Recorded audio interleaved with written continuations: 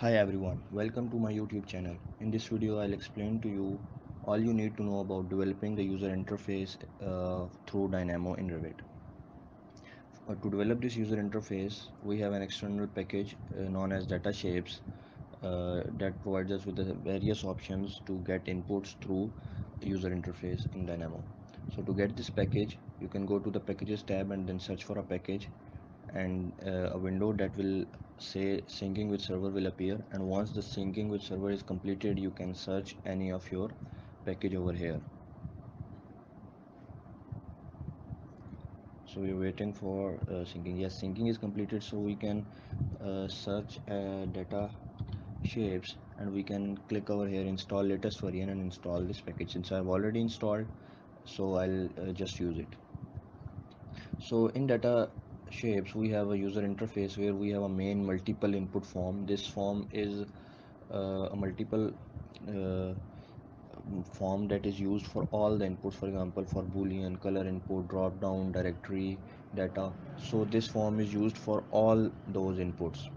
So after that we have an input section where we can get the boolean input, color input, conditional input, data table, sliders, text box, tree views, image data, file path. So we can get various inputs from here, and similarly we can select various things. If you want to select some element, some phase, or some linked element in the Revit through Dynamo, so these nodes will provide us the user interface to that.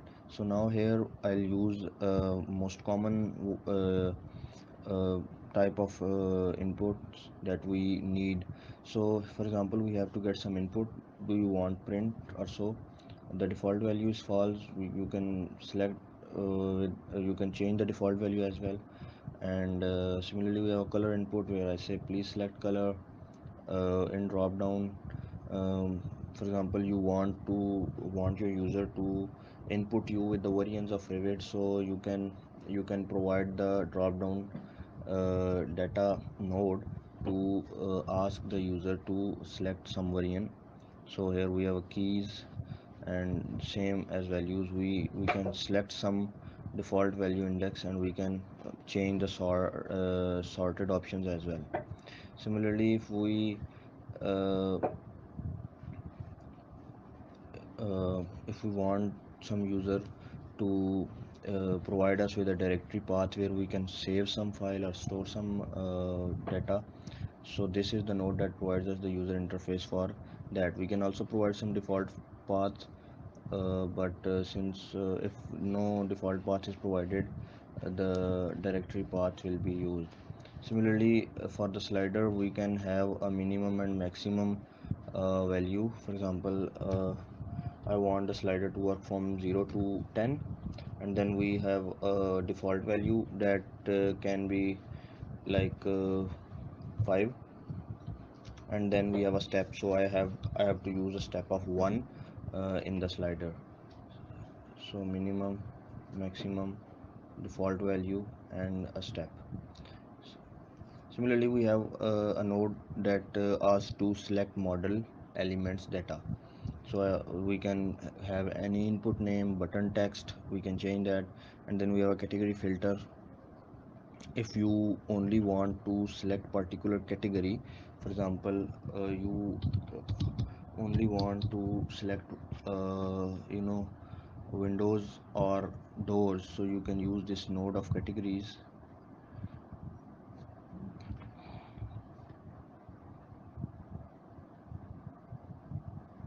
And sorry,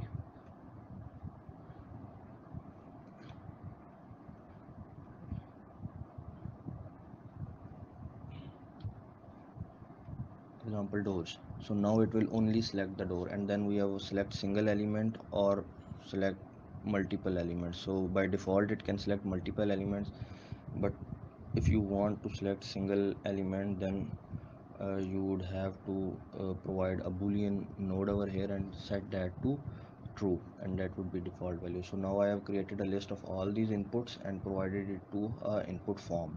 We can have a variable description. For example, I say as user input demo, We can provide some logo, optional logo as well. We can provide the button text that says a default value, so I can provide that to like proceed.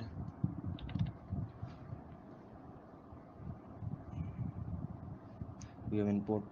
uh, Toggle is basically whether you want to run the node or not. So here we have to select the boolean, sorry,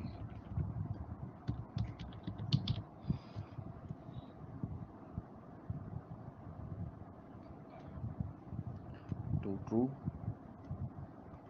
and then we have sorry,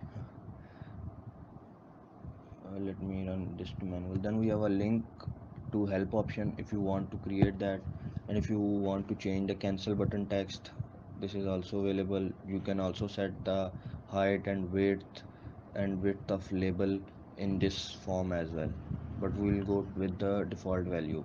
The logo option is only if there is no logo provided, it would use the default logo of data shapes itself. So let me now run the script and see what are the results that we generate from it. So here we have a default value. Do you want to print or not? So you can change that. By default it is set true. We can select color as well, like any color. Then we have variant of Revit, which is thing. Then we can select some directory. I'll select for example this. So directory is set. Now we can have some slider values, like how many repetitions of any process do you want. And we can also select some model element by clicking over here and then clicking on that particular model element. And since I have set the category of doors only, so it will select the only doors near to that point, and not any other element of any other category. And similarly, then since I have set the text to proceed, it will now you know proceed. We can proceed to move forward, and we can use this information that we have uh, got through this interface. We can use this information to any other Revit process and any other Dynamo programming.